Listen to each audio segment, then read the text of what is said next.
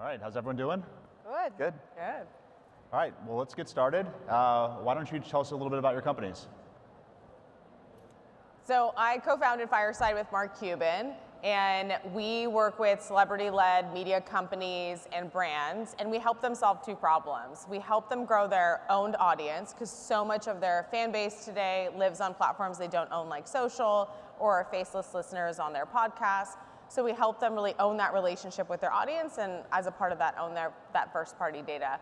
The second problem we help them solve is to deepen their relationship with their fans by launching interactive video community offerings. So for example, Steve Harvey, who's a partner of ours, he's launched the Steve Harvey Network, which is the interactive motivational network to help you elevate your life.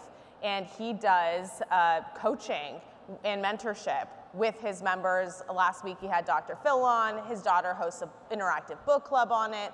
And his members, pay for that level of access and get to connect with him on a weekly and monthly basis. That's awesome. So I co-founded Recurrent Ventures. We acquire great brands and build the audiences around them. We focus on specific content verticals like home, where we own brands like Dwell, Domino, BobViola.com. Auto, where we own Donut, the biggest YouTube channel, and the #1 and #2 podcasts about cars. We have a defense vertical, and then we have an outdoor and science vertical where we own brands like Popular Science and Outdoor Life. And what we do is we find the audience wherever they are, whether it's on social or on the web. So I have my own boutique media company. It's called GoLike. As I mentioned, I started out at Univision in Spanish language national media, then went on to NBC for English language national media. And it was the beginning of the pandemic where my contract was up. And NBC's like, we want to extend you for another 4 years. And it just dawned on me, of course, we all know what was happening 2020. I was like, I am aboard the Titanic and it's sinking. So I left that contract on the table. They were like, are you going to go to CNN or the competition? And I'm like, no, I just don't think this model works anymore. It's become incredibly divisive and politicized. And in journalism, there's always this idea that if you're a journalist, then you can't do any corporate work. And I started realizing, because of a TEDx talk that I had given that went viral, that a lot of companies were coming to me saying, can you inspire our workforce? That there was an opportunity to really change hearts and minds and inspire people in corporate, and that optimism didn't necessarily exist in the network news model anymore. So my company essentially focuses on two things, which are bespoke journalism projects, where I reach my audience, whether it be a bilingual podcast where I'm on the field, or a social media video series, and then these big corporate events where I'm front-facing, and the through line is always that authenticity that I bring to my brand. Awesome. Well, Falon, you wrote an article about community engagement, the future of community engagement as it pertains to technology. Can you talk a little bit about how the idea of fandom is shifting and the relationship between fans and talent? Yeah, so this is an area that we kind of call the community economy versus the kind of creator economy. And it's really about, instead of chasing likes and views, focusing on your super fans. The super fans are, the people that really are willing to spend 80% more than the average person and really buy into a brand, buy into everything that a particular celebrity or a specific kind of organization does. And so what we are seeing with our partners that we work with is you can make up to 400 times more per view by engaging with your super fans, and particularly with a subscription model, than you could on, let's say, YouTube. On YouTube, it takes at least like 5.5 million views to make about $100,000, which is a lot. That doesn't even count the amount of time and effort and cost that you put in to even create that content. And so, with that, we think there's a big opportunity to kind of change the overall value system of the media and entertainment space, and really start to focus more on the fans and followers around the IP that you create versus just focusing on monetizing that IP. And a great example of that is if you look at the success of Mariana with Fenty. I mean, that is an incredible example of someone who has, just obviously an icon, a household name, but has now built so many different businesses, and her her fans that were fans of her music are now fans of her being a parent, follow her in terms of her makeup brand and now her clothing brand. I mean, she's unstoppable. And we also saw that with the Taylor Swift effect with the NFL, where just by her dating someone, the NFL overnight was able to reach an audience that they have been desperate to reach for decades. So there's a real opportunity by harnessing those super fans, and you don't have to even be that big of an icon, to really kind of become the media companies of the future. Andrew, do you have anything to add to that? Yeah, so I would echo that experience with 3 of our brands. So with Donut, our YouTube car channel, we do about 40 million streams per month, which equals almost 500 million minutes a month streamed. But if you look at that, that's almost like the top of the funnel, and there are 40,000 people that bought our merch, and that spend is multiples of the revenue that we generate off of YouTube. Another great example is we own Outdoor Life. It's a 150-year-old outdoor media business. And we recently launched a line of merch, actually a bespoke line of hunting knives that we licensed out, and the spend behind those products is many multiples of what we'll generate off of the advertising. So I completely echo the point about finding the super fan. Yeah. And in my case, I would say, as a creator, is truly understanding like who that super fan is, right? For me, I know it's probably a person who is bilingual, who loves to see me sort of, you know, move into the Spanish, English, Spanglish world, and how can I create something for that person that, you know, they're truly gonna feel acknowledged by in the experience. And an example of that is my true crime investigative podcast series. So I could have done any podcast about any subject, but I found this case of 2 women who went missing in the jungle in Central America. And I had the opportunity, I'm known for my field journalism, so getting really like in there. And I had the opportunity to go to this trail where they went missing on the anniversary of their disappearance. My community like followed me there from this very rich then listening experience that was like happening in Spanish, but then I narrated in English.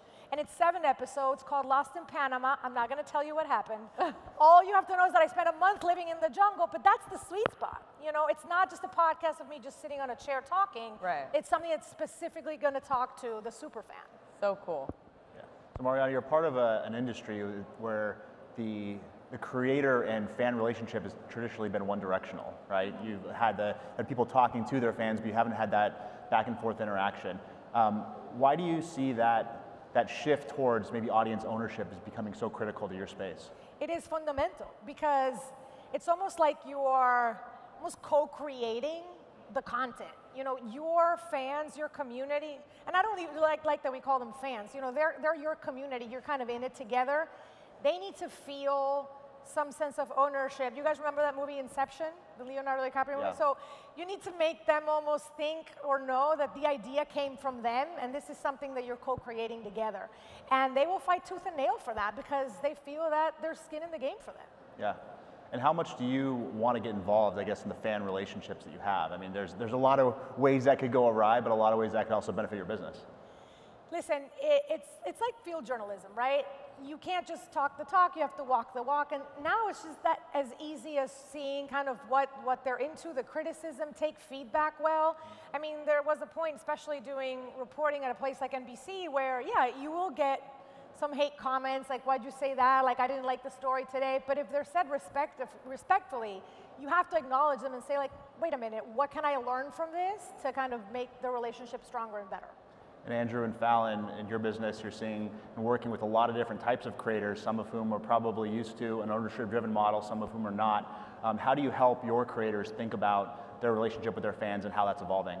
So for us, we obviously look at the commenting and engage with the commenting, but I think the biggest trend that we're seeing is that people actually want to live the brand and actually do things that are experiential. And so for us, live is taking a very different format. So for instance, right, we own Dwell.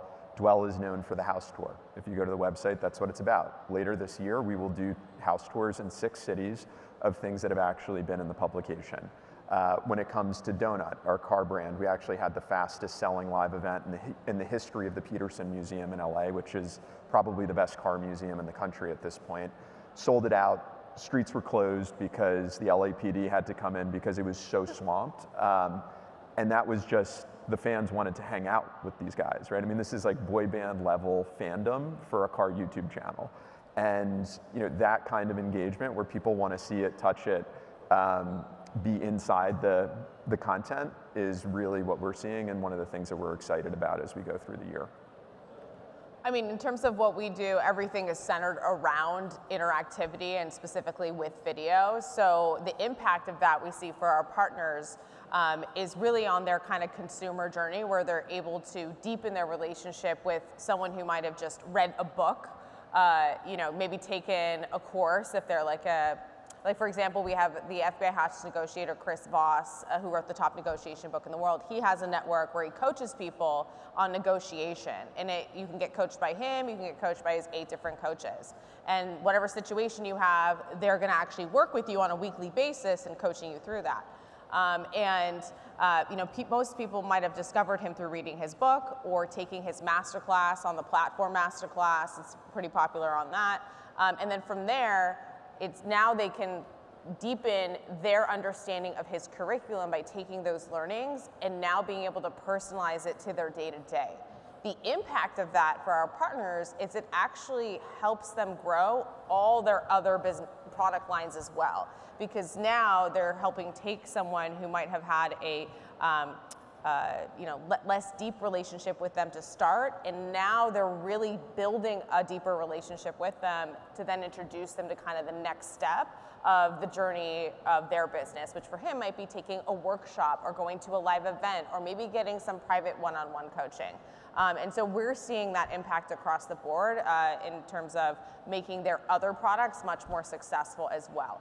This is not dissimilar to like someone like a Ryan Reynolds who has been successful across multiple different businesses, from Wrexham, his football, not the American one, league, to I think now they're getting into the F1 and car space as well, to his gym.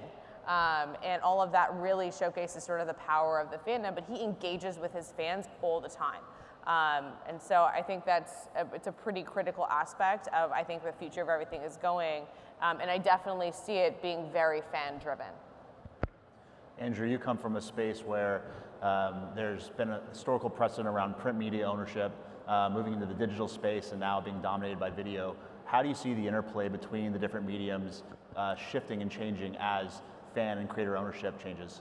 So the biggest trend that we're seeing is obviously a trend towards video, and the reason why, in my view, we're seeing it is, one, that content is less expensive to create than it ever was. It can be created just at a moment, right? We can do it from our iPhone right now and post it the next minute. And as a result, you're seeing the consumer demand for that. In my view, what video allows you to do that text-based media never has is it makes you feel like you know the people in it. And one of the things that I've found the most interesting is if you go to YouTube and you look at Cybertruck reviews, the guys that are the creators are getting more reviews than the professional brands. Like Marcus Brownlee, who's one of the biggest product reviewers on YouTube, if you look at his Cybertruck review, more views than the Motor Trend review. And people want that authenticity, and I think that's a byproduct of what's happened in video. Text-based media still has a critical place because people like to read things.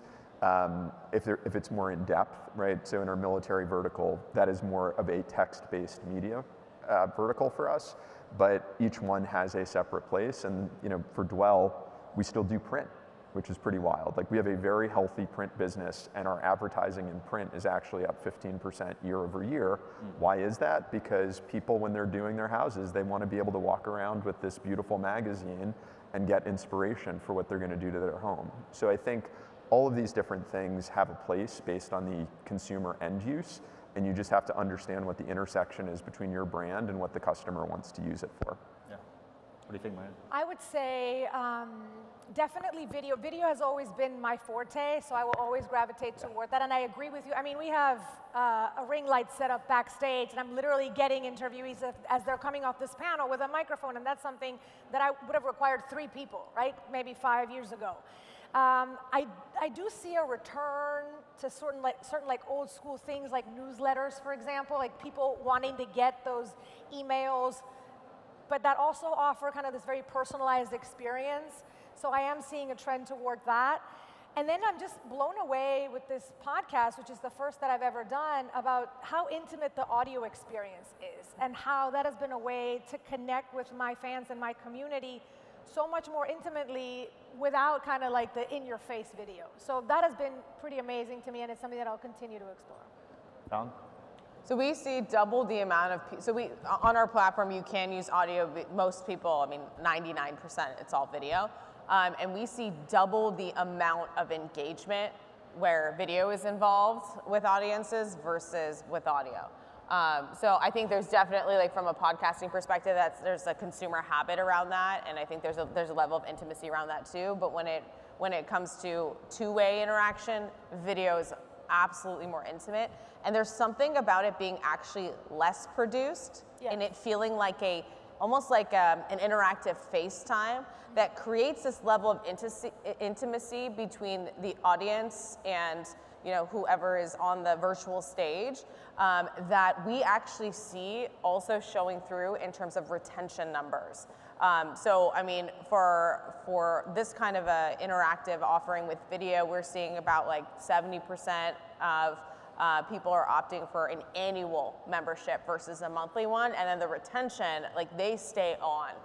And they're highly engaged, which is very unique for what you would normally think of a digital subscription. So if the iPhone cut the cost of production down by an order of magnitude, I imagine AI is going to do the same in a lot of domains. So Falon, this question's for you, since you've come from the AI space. How do you see AI changing the media and entertainment landscape? So my last company was an AI company, and predating a lot of the sort of ChatGPT and LLM side of things.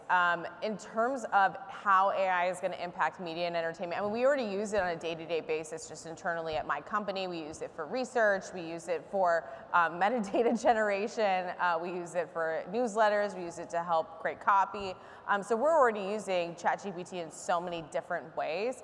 I'd say where I think it's going to be really compelling from a broader media and entertainment perspective is being able to take great ideas that creatives have and have now a co-pilot that can be trained on the data set, whether it's a screenwriter, on like the actual way in which they write their plots of their shows or series, and be able to leverage that to do a lot of the work kind of upfront, draft maybe the initial draft, and then from there be able to really dig in and focus on the higher value aspects of that creative creation. I don't think, talking to a lot of media executives in the space, that the AI, like this, I think the model is called Sora or whatever, Sora. Yeah, I don't think it's there yet in terms of being able to create a like high, fully generated AI, blockbuster movie. But in terms of doing a lot of the legwork around it, I think there's a big opportunity there just to make the industry overall more efficient. But the ideas still come from the people. And I think that's where, when there was a strike, there was a lot of fear around this kind of technology taking jobs, and I think some jobs will become less necessary. But really, I think with the opportunity that it presents is really having people work in more strategic roles from a creative perspective, with a co-pilot assisting them to be more efficient. Yeah, wouldn't like to add to that? Yeah, I would echo that statement. I think we're already at the place where I guess what I would say is we're at the infancy stage of AI as the co-pilot. I think that's a very good way to put it, which for us, we do things like we generate thumbnails using AI. So the little thumbnails you see on an Instagram or a YouTube for any of our brands, many of those are tested and generated through AI. We are a long way away from going beyond that. I will tell you, from testing 15 different products, we're not even at the place where AI with any level of reliability can take an article and turn it into a 15-second video, much less come up with a full story that's any good. I don't think AI could come up with Surviving the Jungles of Panama, right? So like real human experiences, I think, will always trump what AI does. I do think the place where AI is going to be the most disruptive to digital media is what's going to happen with search. And we're right at the beginning of that, right? With Google's search generative experience, you actually see the search results already changing as Google rolls that out. And so what's going to happen as a result of that is a huge amount of disruption with brands based on what people are looking for. Yeah. And I agree with you, Falon, that it's not that AI is going to replace storytelling, it's just that what all of us do, you have to know your audience so well and the high value that you add to really make AI enhance what it is that you do. And I think that's where storytelling, and I'm a storyteller through and through, becomes critical, because if you look at, just humanity in general, we've always been telling stories, right? So from, the caves, from the clay tablets of Mesopotamia to the latest prompt on ChatGPT, we will continue to do that. And that will continue to tell our collective history as human beings. But the power of that message has to come, from just very core of authenticity and knowing who you're speaking to. So for someone who's thinking about getting into the media or entertainment space today, what would you advise them to do in terms of thinking about how AI is going to impact them and how to take advantage of it? Ooh, well, so one thing that we didn't talk about in terms of AI is the power of the training sets, because really the AI is only as good as the actual data it's trained on. And I think that presents really interesting and complex challenges for IP owners, where even between YouTube and OpenAI, there is a big conflict around how has ChatGPT been using YouTube videos as training data. And now the creator community is kind of up in arms. Well, that's my IP. Yeah. And I'm distributing it on YouTube, but I don't give permission for companies to be training on that information. That's my kind of core business. It's my core asset. So I think there's really interesting challenges around that, but I think protecting your IP is a really important thing to be looking at and evaluating, making sure your terms of service, if your information is publicly accessible and you have an advertising business model, is also protecting you from that. And that's really, I think, going to be the core differentiator for being able to leverage AI down the line when it is good enough to be able to take articles and generate videos and summarize things. So outside of AI, what are you most excited about in the entertainment space 10 years out? I'm really excited about, if I survived in the jungle of Panama for a month, with 9 guys, I may add, how can I bring my community and viewers into that experience? I'm excited about virtual reality. I'm excited about, putting on a pair of glasses, and if I'm giving you hard-hitting coverage of what's happening in Gaza, to be able to take the community there so that you can also, in a way, experience it, which is not something, obviously, that we're able to do today. Yeah. Yeah, I think it's the interactivity, and VR is a component of that. I think it's really being able to live with and coexist and bring the content in and around you and interact with it, whether it's a live event in virtual reality. I think as a media owner, we're becoming better at that, and I think most people in the media space are too. Definitely, with media and entertainment becoming a lot more immersive, where you're not just watching the cooking show, you're cooking along to now actually feeling like you're in the kitchen. Whether it's the Apple goggles in the future that get so good and all that. I also think there's a big opportunity with fan-driven franchises, meaning that the fans actually can have input on the creative and the storylines and the plot lines that get created in mainstream media. And there's already been tests around this. I know Fox has tested this with one of their animated series called Carpopolis, where they actually allowed people to purchase, they tested this out actually with NFTs, that gave them the ability to have input over how certain characters lived or died and who killed them. And it was a great success in terms of allowing those people to have input and the level of engagement they got from those fans. But I think that's also a really interesting area where now we can be a part of actually shaping the media and the entertainment that we get to experience. All right, we're almost out of time here, so if anyone wants to talk about entertainment, learn more about what you're working on, how can they get in touch with you? I guess you find us on our corporate website at recurrent.io. Easiest for me, I'd say just find me on good old-fashioned Instagram at Mariana Antencio, and I'm also going to be here for the rest of the afternoon. So happy to connect with you guys in person as well. I'm at firesidechat.com. Check it out. Awesome. Thank you, panelists. Thank you, audience. Appreciate your time. Thanks, everyone. Thank you.